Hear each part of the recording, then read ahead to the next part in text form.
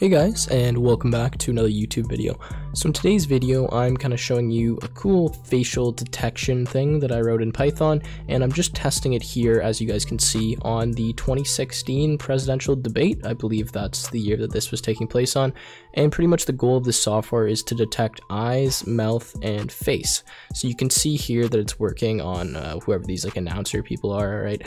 And it can detect things actually pretty well. So this is a really straightforward, took me half an hour to write script, and it just uses Python and CV2.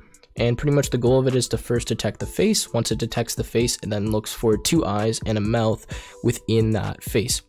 Now you can see it's obviously not perfect. This didn't take me very long to make, and I'm working on kind of tweaking it and fine-tuning it, but I thought it was something that's pretty cool. And I wanted to show it to you guys and get you excited about some of the future videos that I'm going to be making. So in some of the future videos that I'm going to be posting, I'm going to be showing you guys how to use CV2, which is kind of meant for images and recognition and stuff. And then we're going to be combining that with AI and some machine learning stuff. So if you guys are excited about that, make sure you let me know in the comments down below.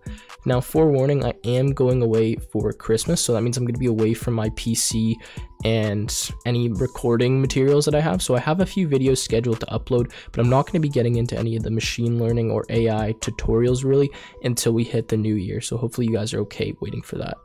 Anyways, that's kind of all I had for you guys. I just wanted to show you a cool little thing that I made in Python. Hopefully you guys find this as interesting as I do. So anyways, that's all I got for you guys. Feel free to continue watching the rest of the video, and I will see you in the next one.